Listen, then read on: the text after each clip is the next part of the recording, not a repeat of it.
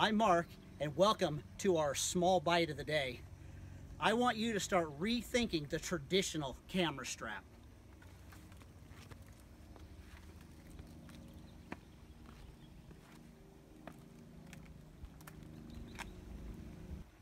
So for the past couple of years, I've been that guy that never shoots with a camera strap. Why? I just feel like they get in my way, any type of shooting that I do.